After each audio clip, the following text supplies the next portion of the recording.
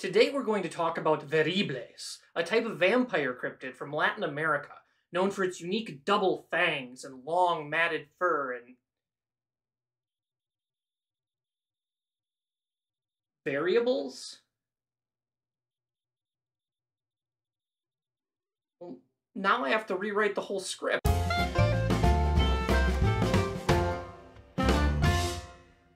Hello everyone, it's nice to see you.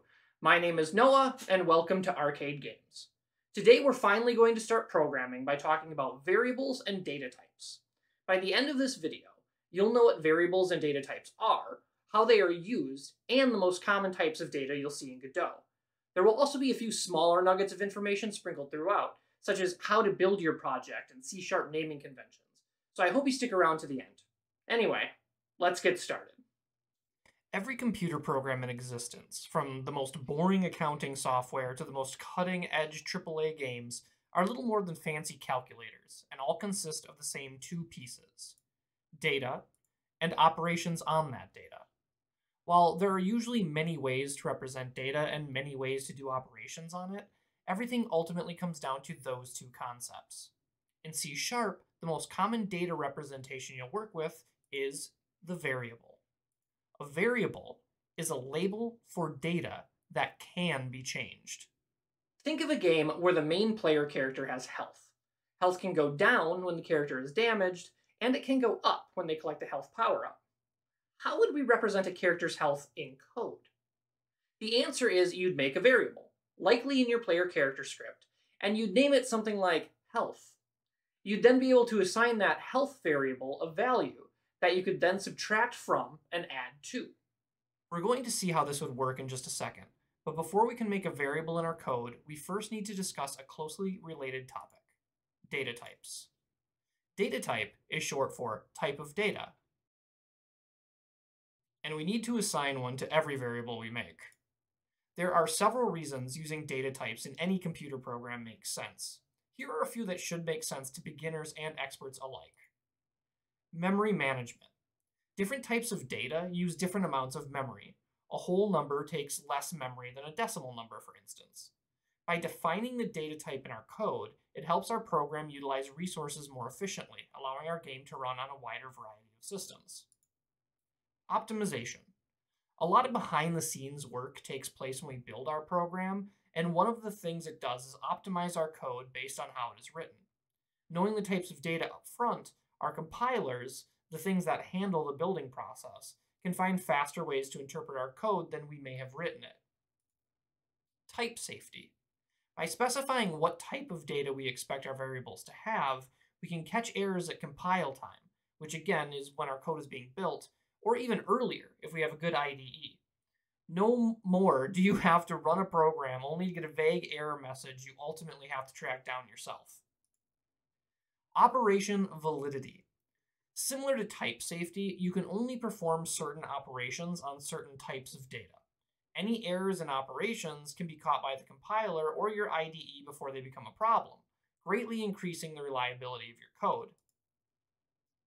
C# has a lot of different data types, and I encourage you to check them all out. I do have a link in the description. The ones you'll encounter the most as a beginner in Godot are int, which stands for integer, and is a data type to represent positive and negative whole numbers. So numbers like 0, 2, 573, and -34 are all integers. Integers can hold numbers ranging from about -2 billion to around +2 billion. Float stands for single precision floating point number. Basically, it's just decimal numbers. So numbers like 12.35, -101.998, and 3.14159 could all be floats. Floats can handle between 6 to 9 significant digits, which means numbers before or after the decimal point. Next on the list is double, which stands for double precision floating point number, and it is a decimal number that can handle 15 to 17 significant digits. Like its name implies, however, it takes up double the memory of a float. So, when should you use float, and when should you use double? Always use float. Doubles are only required for applications that need an insane amount of decimal precision. There's nothing in video games, including physics calculations, where you'll need that level of precision. In fact, the only reason I'm even bringing up doubles in this video is because you've already seen them. Here. This thing called delta is actually a variable of type double. Godot uses the double data type here because, well, honestly, it's stupid. It's one of the stupid things Godot does. You can love something and still not think it's perfect. That variable and what it represents and how it's used, it should be a float, and double should be reserved for financial and scientific applications and don't belong in 99.99% of games. Next, we have bool, which stands for Boolean. A Boolean can be one of two values, true or false. That's it. It's the simplest data type in this or any other language. It may not be immediately obvious why this data type is useful if you're a beginner, but trust me, bools are great and you'll be using them all the time. Each of the data types we've discussed so far are called primitive data types. Primitive data types are as simple as data can get in a C# program. There's nothing that makes up a number or the values true and false. They just are what they are. You, as a programmer, will eventually use combinations of these primitive data types to make your own complex or user-defined data types. Those will be a few videos from now, but I feel it's an important topic to bring up because of the next data type we need to discuss, which is strings. Strings are words and phrases, and Godot uses them everywhere. Strings are used like a primitive data type in C# because they're so common, but they're really a complex data type made up of X number of a different primitive data type, char, which is short for single character. You won't encounter chars in many C# programs these days, as single representations of characters are usually just strings. That way they can be added to and changed without causing a bunch of type mismatch issues down the road. So, link in the description to Microsoft's C# data types reference that you can bookmark and use as needed. There are a lot more types in C# than we covered here, but honestly the only other one you're likely to encounter in Godot at any point is called ulong. So feel free to look that up if you're curious. You likely won't run into it as a beginner, but curiosity never led to anything negative save for feline murder. That resource will also give you the upper and lower limits of each data type, but don't stress on trying to memorize those. These days the limits are so large, you'd have to try your hardest to run into them. For instance, the upper limit of the ulong that I just mentioned is higher than the number of seconds that have passed in the universe since the Big Bang. That's true. It's not a joke. So, you're probably good. Alright, that was a crash course in data types, and now we're going to get putting that concept together with variables so you can see how they work. So here I have an empty Godot project, and I'm going to add a character body 2D to represent our player character. This yellow warning sign in the scene tree means that I need to add a collision shape, and so I am just going to add a simple rectangle just so the error goes away. This series is all about programming in C# in Godot, so we're not going to go over every nuance of the scene tree and adding nodes. If you're interested in the Godot Basics series, let me know and I'm happy to oblige in the future. But for now, I'm going to encourage you to get some of the basic Godot knowledge from other beginner tutorials. Next, I'm going to rename my character body 2D to player character. And with it still selected, I'll click the Add Script button. Player character is already in there, and that's exactly what we want. C# naming conventions want all of our class names, and therefore our script names, to follow Pascal case, which is where all of the words are scrunched together and every word is capitalized. So this is perfect. We have C# selected in the language, so let's create this script. And now that everything's finished loading, here we are in our player character script, looking at the C# boilerplate. Notice how this script inherits from character body 2D, since that's the node type we added our script to. To start, let's get rid of the using system using directive and remove the process method block. We're not going to be dealing with those in this lesson. The ready method is where we're going to do our work today. As you can see from the comment above it, this method gets called whenever the node it belongs to is added to the scene tree for the first time. That includes when we hit the play button in the engine to test things out, so it's a good entry point. Going back to our character health example from before, let's make a variable of type int to use as our character's health. Oh, and as we continue, my IDE loves to add underlines of varying colors that mean different things.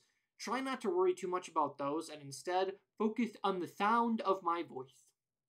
So let's add that variable. And that's it. We now have a variable named health. We start by telling our code what data type we want, in this case, int, the name of our variable, and then a semicolon to end the logical statement. Remember, semicolons are to C# code what periods are to sentences. When we add a variable to our code like this, it's called declaring a variable. This variable isn't going to do much unless we give it a value, however, and we can do that like this.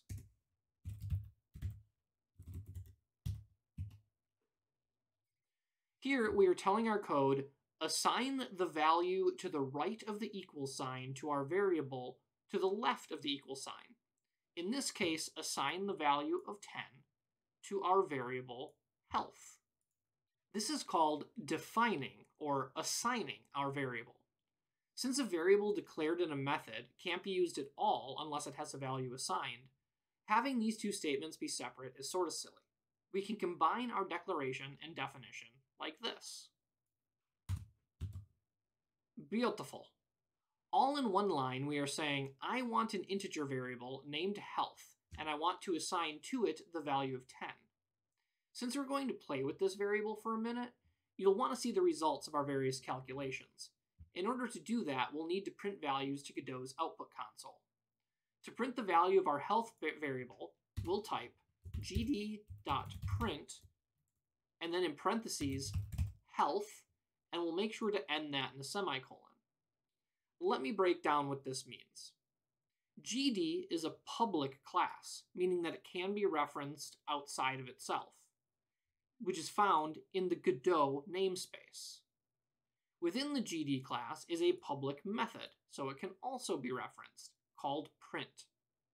The way the print method works is that anything you put in the parentheses that can be interpreted as a string, and in C#, ints, floats, bools, and of course strings can all be interpreted as strings, will print in the Godot output console.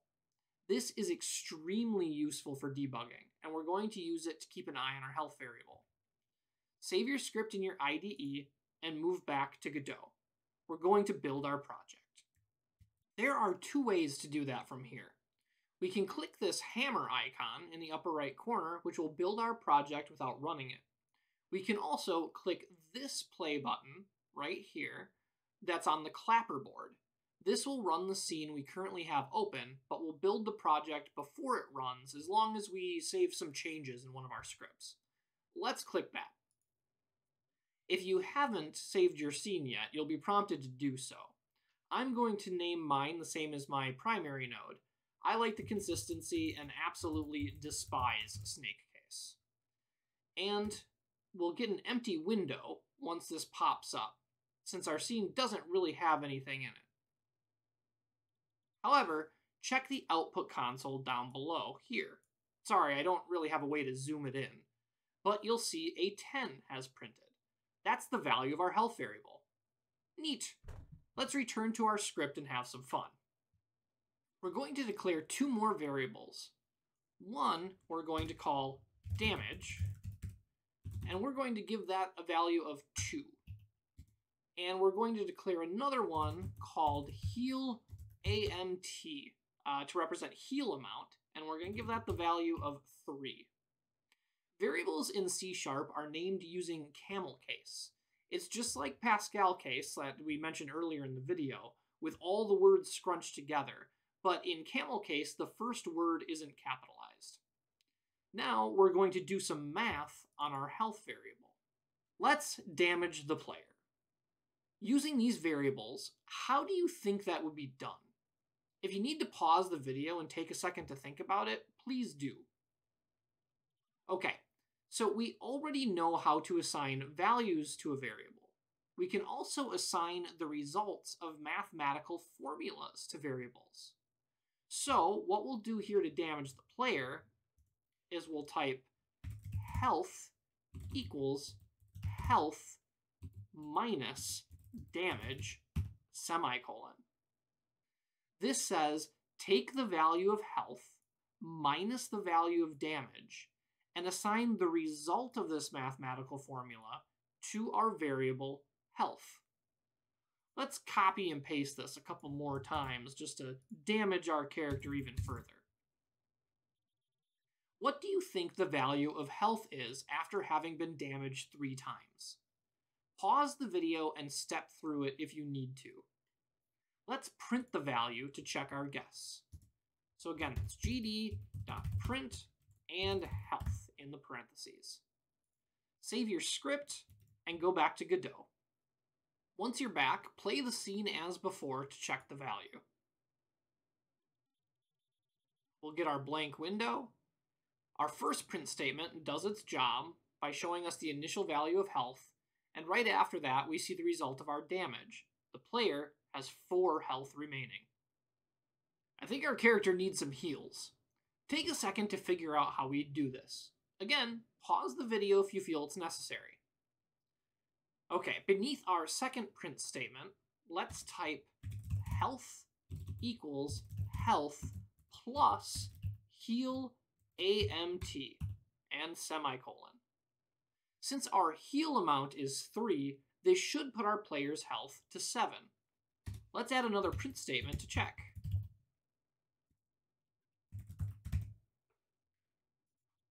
Save your script and return to Godot. Back into Godot, we'll play our scene real quick. And boom, look at that. 7, just as we anticipated. And honestly, that's it. Those are variables in a nutshell. We'll continue to expand on different ways to use them as we talk about more operations in the future, but just this small, short example should give you a solid foundation of understanding. No doubt you have a few more questions, and to help answer them, I've got a little homework for you. Don't be too concerned. It'll take you like 5 minutes max. Add float, string, and bool variables. Initialize them with any valid values and print them to the output console. Attempt to assign data of different types to different types of variables and take note of what happens. Multiply and divide your integer variables with other integers. What happens if the result should be a decimal? Mix and match int and float data types in an operation and print the results. Take note of what happens. In order to help you with the homework, here are a few notes to be aware of. When defining a float variable, the decimal must end in an F. For example, float myFloat equals 2.14F. This is just the compiler's way of differentiating a double decimal from a float decimal.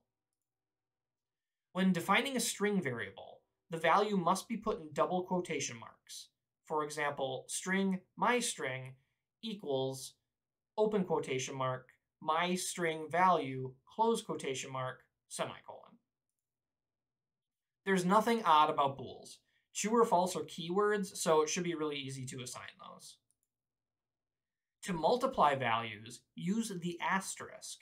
That's in place of an X or a dot, depending on which branch of mathematics you're coming from. To divide, use the /. Trust me when I say that playing around with things is the best way to learn about them. Practice and struggle are by far the best teachers, and I have nothing but faith in you. In the next video, we're going to talk about methods, what they are, how to use them, and how to write your own. We'll also talk about the concept of scope, which helps us to know where things in our code can be used. Please like and subscribe so you don't miss that video, and take care of yourself in the meantime. The best to you and yours. I can't wait to see you again.